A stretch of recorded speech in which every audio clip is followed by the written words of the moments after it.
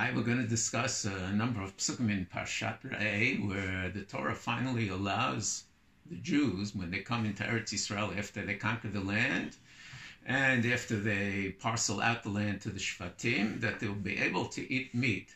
And we'll read two of the psukim, and then we'll discuss exactly how much the Torah actually gives us a green light for eating meat and approves of eating meat from animals.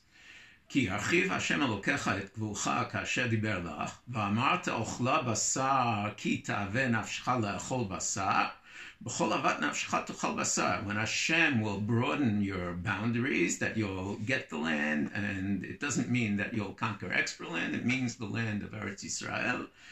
And you will say, אוכלה בשר, I feel like having meat. And I have a desire, ki taveh nafshecha le'echol basar. You have real want and you have a desire for eating meat. B'chol avat nafshecha tuchal basar. So Hashem says, yes, b'chol avat nafshecha, you're allowed to have the meat. And the pasuk even continues, ki yichak mimcha makom. It's not like in the midbar anymore, according to the accepted opinion of Rabbi Shmuel. It means that in the midbar they had to bring korbanot to the Mishkan. But afterwards, when they settled the land, they were able to have meat shechted wherever they were, and to eat the meat according to their desire, without bringing it as a sacrifice in the Beit HaMikdash. Now, kirichat mimcha makom, again, the pasuk says, v'zavachta mikarcha umitzoncha, asher natan lecha Hashem elokecha, asher natan Hashem lecha, kasher tziviticha, v'achalta b'shirecha. You can eat it in your towns, wherever you are, in your cities, in the gates of your cities. B'chol avat nafshecha. Again, the emphasis is on that you have a want, and you can fulfill that want. Now, the question arises, why does Rashi over here, and the Gemara in Chulin, where Rashi is based on, they all come in and give caveats to this idea that you're allowed to eat meat? What's the problem? The pasuk seems to say very clearly that it's fine to eat meat from live animals that you shechted. And Rashi comes along and says over here, Limda Torah derech eretz, shelo yitaveh adam le'achol basar, ela mitoch rachvat yadayim v'osher, that a person shouldn't have a desire to eat meat unless he has a comfortable life, rachvat yadayim, and osher, he has a certain amount of wealth. In the Gemara and Chulin Pei Dalet, it seems that Rashi is saying that the problem might be that a person goes over his budget. But in the Rashi on the Torah, it doesn't seem that the problem is a financial one. It seems that the problem is derech eretz, some kind of societal norms or Torah morality, that it's not the best thing to eat meat from an animal.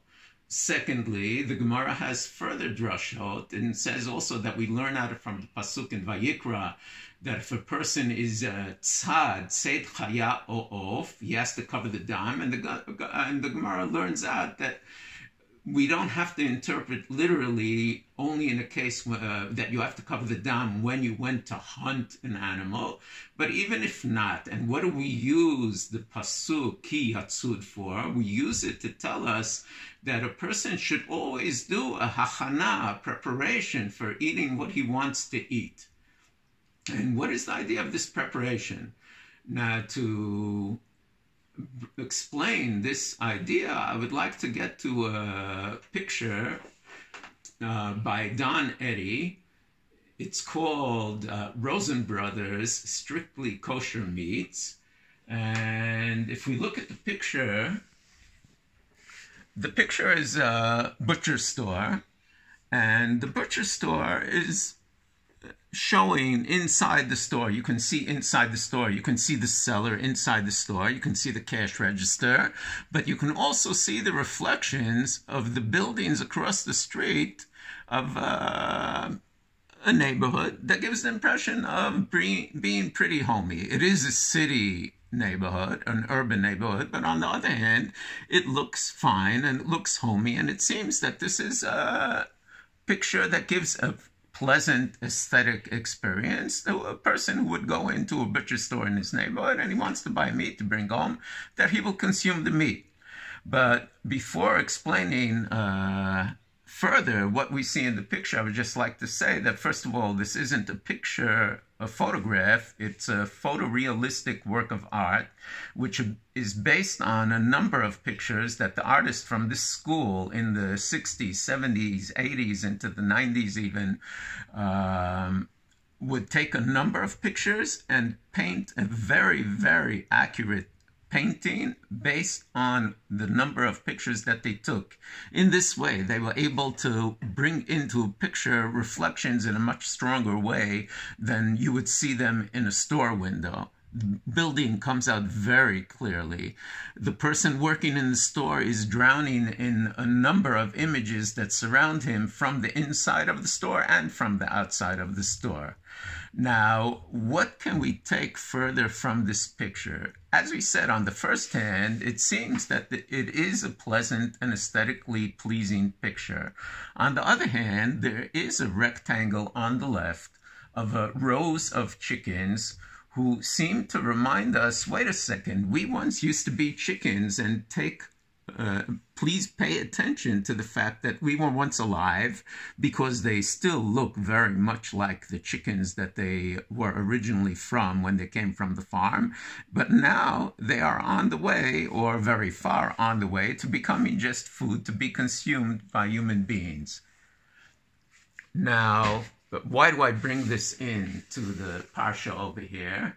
I think a similar idea does come into the parsha. Why, again, we asked, does the Torah, even though the Torah seems to clearly state that a person has legitimate right to want to have meat, and it is fine, on the other hand, there are the limitations that Rashi brings in, that the Gemara brings in, and the Medrash brings in. Why do these come up? Number one, ta'aveh nafshecha is a word that brings back all kinds of memories from other psukim in the Torah.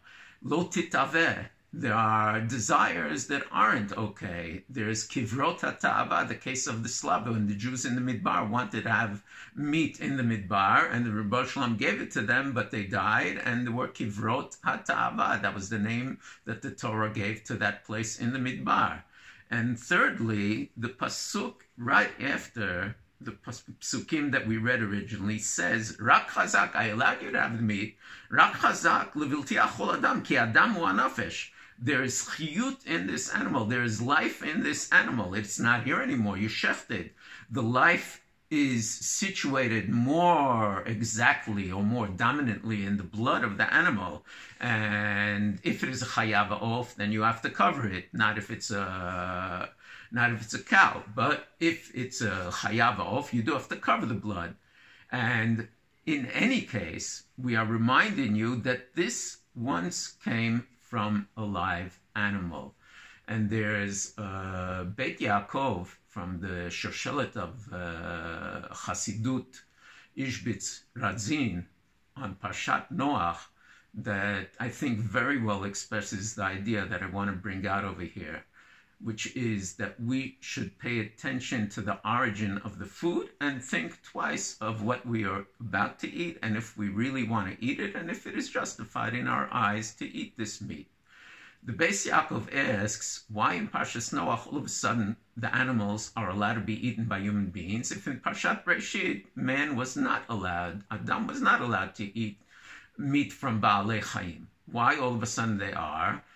He says that after the Mabul, before the Mabul, the animals didn't want to throw in their lot with the human beings. Why? Because they were afraid maybe the animals are on a higher level in creation than the humans, because humans have free will, and it's possible that they'll sin. But we, the animals, we do according to what our nature given by God is, and we won't get into trouble. So we won't throw our lot with the human beings, and we won't be eaten by the human beings. But then after the Mabul, all of a sudden they got together and they decided, well, Noach came out on top, and it says also that the animals got themselves into trouble in the Mabul, ki yishchit kol basar et darko al haaretz. So now we're willing to be consumed by human beings because they will bring us up on the ladder of creation and serve God with the strength that we give them. Now, there's a lot to say about the Beit Yaakov, but one thing that comes out very strong from the Beit Yaakov is that we have a reminder that even though we are allowed to eat in Parshat Re'eh basar, ki ta'aveh nafshi le'echol basar, I feel like eating meat, I have a want to eat meat. But on the other hand, the pasuk is saying, remember, there is chiyut here, there is an animal that once used to be alive, and it is something that you should take into account when you fulfill this desire.